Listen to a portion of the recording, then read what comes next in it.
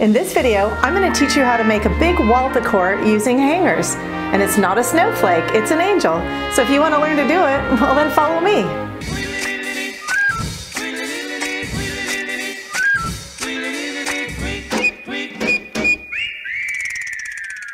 What's up, Glue Dots? I'm Elaine the Midnight Crafter, or the Midnight Elf Crafter. So I'm obviously having fun with these silly hats and these fun things for the holidays. So this video, I have to have a huge shout out and thank you to Terry. He's one of the fabulous Glue Dots who made a beautiful Christmas angel using hangers. So the snowflake video has been wildly popular, or I should say the snowflake DIY, and it's going crazy. I see it everywhere. I'm seeing more crafters doing videos on it. So this time I thought I'd do something different so we can add to our snowflake hanger decor. Terry has a great Facebook group that I'm sure he would love for you all to join, and it's called My Hanger Crafts. So you can get on over there and check that out as well. I want to get to this video and show you how to do this amazing craft, but first I would love it if you join our Glue Dot family by hitting the subscribe button down below and the bell next to it so you know every time I upload a new video. Also, leave me a thumbs up if you like my videos or you like my hat. And leave me a comment because I love hearing from you. So let's see. Oh, down below in the description box, make sure you check there. There's a lot of extra information. A lot of times I get questions on the very stuff that you can find right down there. Also, if you'd like to enter the drawing for our monthly little giveaway for a cute bling owl keychain, you'll find the link down there as well. Okay, enough of this. We need to get to this project, so let's do it.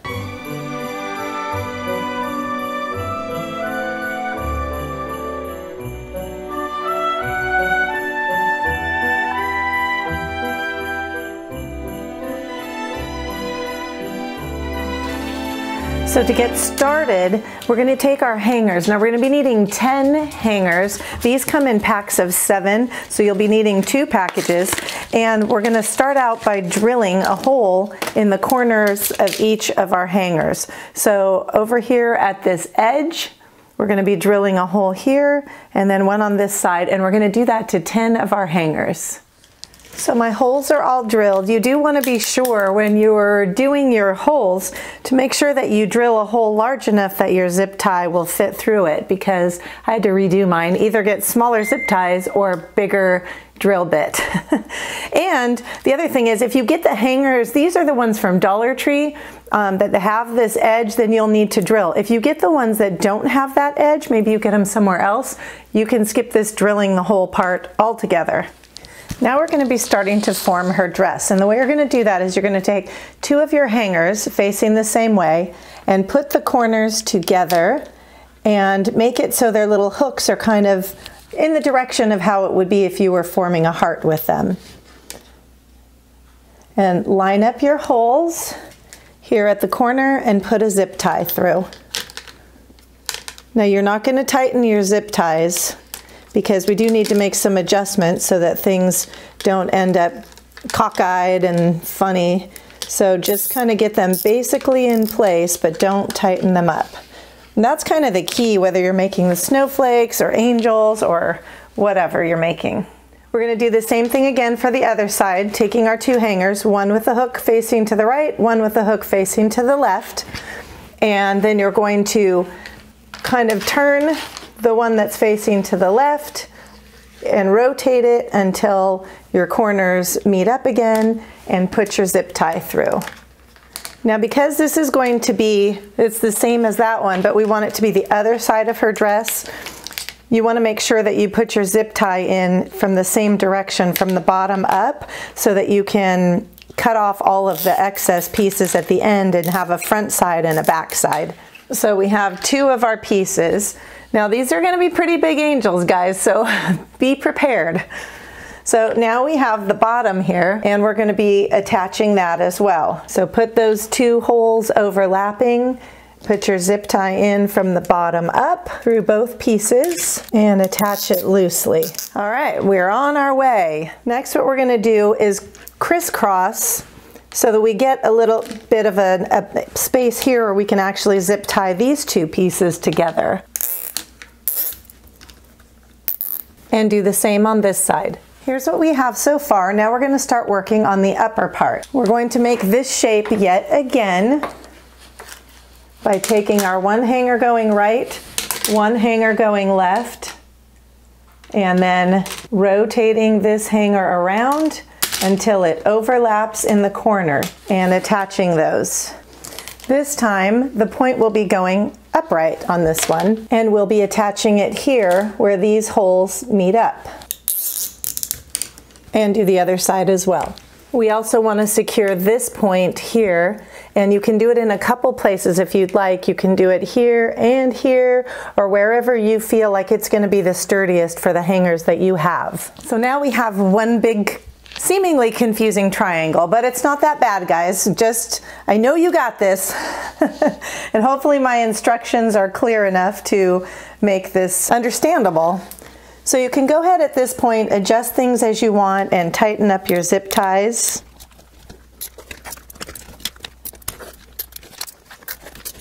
And it's pretty sturdy. I mean, you can see I can pick it up. It's not jiggling around or anything, so we are all good.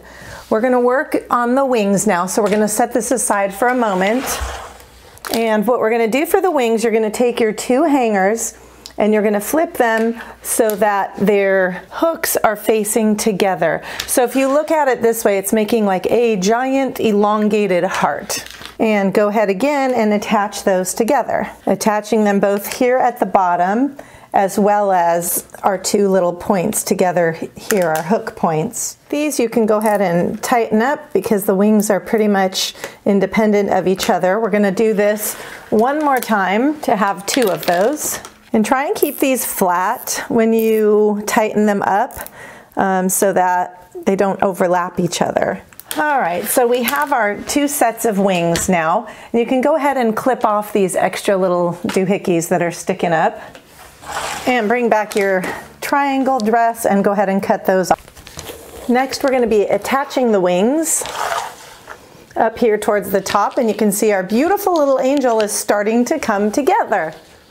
What we'll be doing next is taking the angel wings that you have, that you prepared, and through the back side of the same hole, you're going to pass your zip tie. What we're going to be doing is attaching these two sets of wings together. So you're going to double up, and it's going to go through the one set that already has the zip tie in it, and through the other side that has the zip tie in it. So it's a little hard to get it through that hole, but just do your best there. This one's a little trickier just because the other zip ties are kind of in the way, but don't worry about it. Just do the best you can and get them together. You won't need to make it too tight because you don't want them to overlap. Then what we're gonna do is cut off the extra piece here from your zip tie that's holding your two angel wings together. And we're gonna overlap the body onto the top part, on top of it. Now there is going to be a bit of, it's going to stick up a bit because of the zip ties behind it, but don't worry about that. It just gives it a little more dimension. Don't panic. Then what we're going to do is zip tie our wings onto our body here. And don't tighten those completely until you get both of them into place and you can position everything where you want it. So as I get them into place and I hold it so it's not wiggling and jiggling, I'm just tightening those up and then cut off the excess. So now we're going to give our little headless beauty a head. And what I've done is taken the bottom of the mesh garbage can from Dollar Tree, which I used the rest of the can for another angel project, which I will link up above in the iCard so that you can see that. It will also be at the very, very, very tail end of my video. I'll have it linked as well. So you're going to cut off with scissors the base of the garbage can, and we're going to be using that as her head. So figure out exactly where you want the head to go, and I'm putting it just above where the zip ties are, and then I'm going to zip tie the head into place as well. So try, if you can, to put those zip ties somewhere where they're not going to be as obvious, not up here, but closer down towards the center, because we can get this covered up with some flowers. Boy, squatting down on my floor like this is quite the glute and hamstring workout, I will tell you that. It's like when you go and weed your garden and you haven't done that for a while. Oof! Butt burn! I've got those in place and I'm just trimming off the excess on these zip ties as well. Here's where the fun begins, because now we get to start decorating this little beauty. So it's up to you entirely how you would like to decorate her. So I got this pick last year on clearance at Michael's. It was $5.99 originally, and I think I got it at 50% off. You can use any of the Dollar Tree picks or anything that you would like. I don't seem to have very good Dollar Tree picks at my store, so it would have cost me probably that much by the time I got red berries and greenery and the pine cones and all that. So I'm just going to use this. I really like the size of it, so I'm going to take that and go ahead and attach that onto her. I'm going to do a few more embellishments on her, and then you can also, which looks beautiful, you can put lights, string lights around this. You can dangle something here in the center if you'd like. You can maybe some ball ornaments, which I might do. Stick around and see.